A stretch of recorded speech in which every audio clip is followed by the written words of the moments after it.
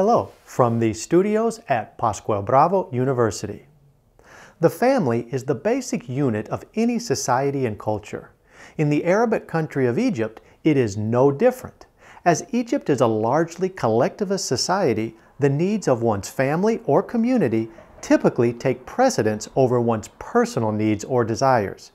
Kinship plays an important role in social relations, and the general perception is that the individual is subordinate to the family.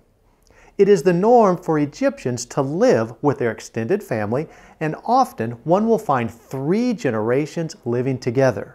Moreover, grown-up unmarried children, often the eldest son or daughter, tend to stay with their parents until they marry. In an Egyptian family, the father is the head of the household and is responsible for providing for the family. The mother is primarily responsible for managing the household and is the primary caregiver of the children. Children are highly valued in Egyptian society. Every Egyptian is expected to get married and produce children in order to continue the family lineage. While all children are considered a blessing, male offspring are considered more valuable. At a young age, children are given responsibilities and taught to respect their elders. Girls tend to help their mothers with housework, while boys, especially those of poor families, learn a trade.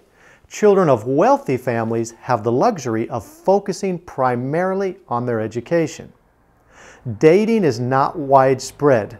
Although the attitudes among some Egyptians, particularly in urban areas, are becoming more westernized, the idea of purity, especially for women, is an important value in marriage arrangements. Traditionally, arranged marriages between the heads of families were common, often with little input from the couple involved. In contemporary Egyptian society, individuals have more decision-making power over whom they marry. However, marriage still entails negotiation among family members and may include the use of a matchmaker. There is a tendency to marry those within the same age group, level of education, social class, and religion. I am Gary Vernier, and this has been a Pascual Bravo English documentary. Until next time, good luck with English.